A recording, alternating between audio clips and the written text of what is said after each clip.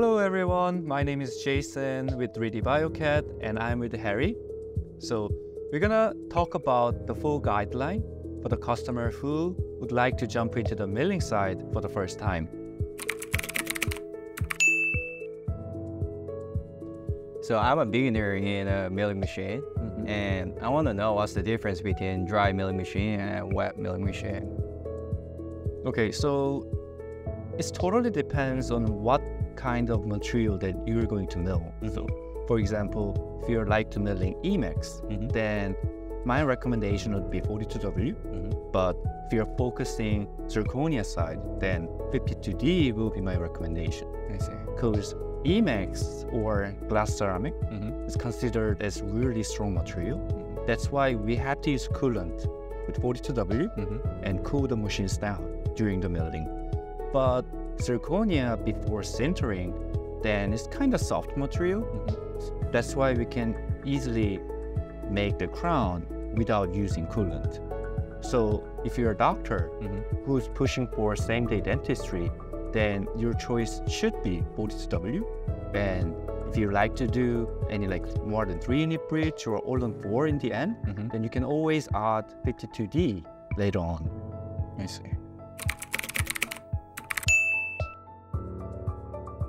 So as a beginner, I want to start with small cases, something like a single crown or 3-unit bridges. But later on, when I'm more skilled and get used to it, I want to try on the bigger case, something like a all-X. On each situation, which one do you recommend to me? So milling single crown or up to 3-unit bridge, 52D or 52DCI enoughly handle it. But like big case, all on X, then my recommendation would be 53DC, since the minimum milling time for the full arch, typically 5 to 6 hours at least. And during that time, it gives a lot of pressure, especially on spindle and the collets. And later on, you will meet an issue, 52D.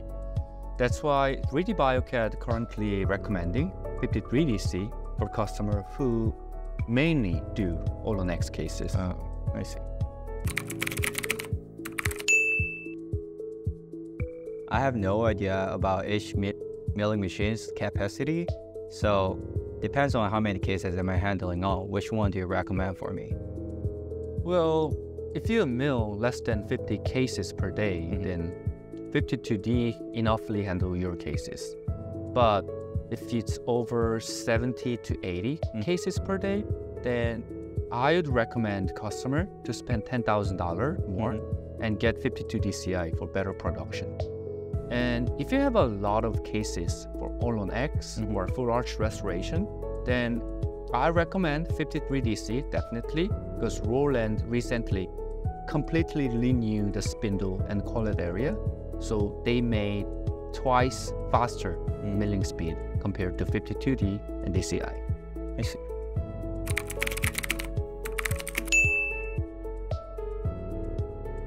So how much budget should I expect to get all the equipment for a whole process of milling?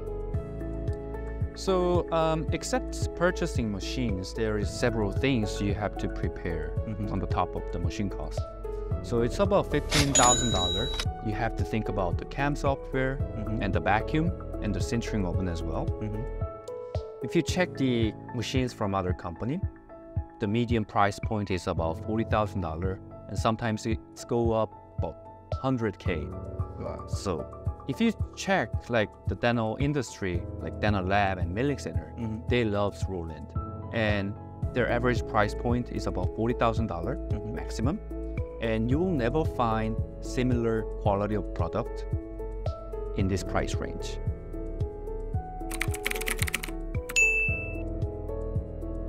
Why should I mill in-house instead of outsourcing?